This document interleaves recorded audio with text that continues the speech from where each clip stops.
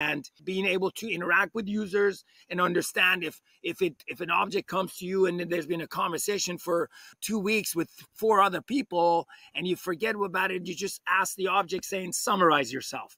And it just summarize it and say, well, highlight what Declan had to say about it. So instead of you going reading, with 3 weeks of history, it Right. can interact with you in an intelligent way. Or maybe you're an attorney and you get our system and you have 4 people working for you and you want to assign things to people. So instead of sending him a message, you create this task agent and say, Declan, do XYZ for this client and it's belonging to this project, So, and that object comes and tells you, and then you sit there and go, well, I need Susie's help as well.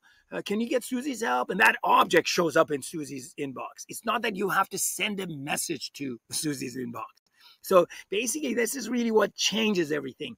That's why in my introduction pitch, I said, instead of shuffling dumb messages back and forth, you're basically exchanging intelligent objects. And these objects just know where to go, because if you ask Declan if we need something, it's like an intelligent agent. It's not a message. It'll show up and say, do we need, and it knows what to share with you. So this is really by design.